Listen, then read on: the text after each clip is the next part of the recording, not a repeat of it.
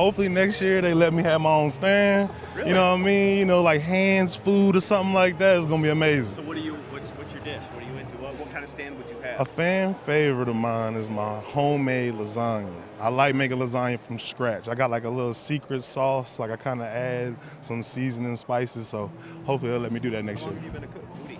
You know what? Ever since I was little, like whenever my mom or my grandma was cooking, like I would always try to like sneak food and like, you know, always like just, you know, call my grandma, hey, like, you know, can you come over and make this? She's like, boy, you know, if you want to eat all this, you got to learn how to cook for yourself. So kind of just got it easy.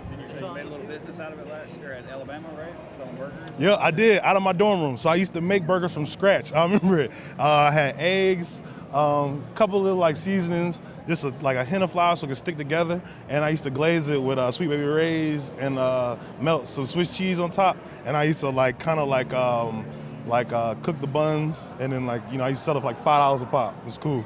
Did you stick with the plan and drop the red meat this offseason?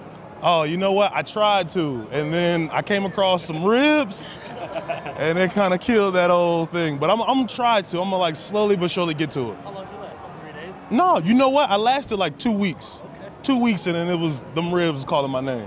I think pork is the other white meat. I think you're still good. Hey, you never know. Hey, I like that. I like that. I might use that. I might use that with my nutritionist. How are you different? How do you think you will be different as a person, as a player right now? You know, a year, now that you've had a year in the NFL, how do you think you'll come back? I think just managing my time better.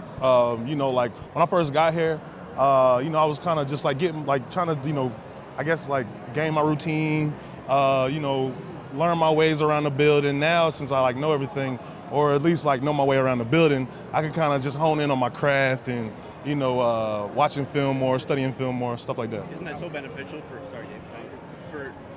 guys going into their second year? You can focus on football the offseason. You're not running a 40 or training, doing all this other stuff. You can just focus on football. How beneficial has that been? Oh man, it's amazing. And then I have a house, you know, I don't gotta worry about where I'm gonna live, what kind of car I'm gonna drive. It's just really focusing on what I need to do. How is your name? How's the name? Oh, this is amazing. I'm back to normal. You've been training with Tracy, right? Oh yeah, Tracy Walker, yes, yeah. Where you guys been training, and how did that? Oh man, well I mean we're teammates. So I went to LA and in Houston, and when I came back just a little early, you know, just to, you know, see how my house is doing and everything. And then Tracy was out here, so we just got together. We were in Rochester. Yep. Sean, how you feel about playing alongside Trey Flowers now, in addition to the defense?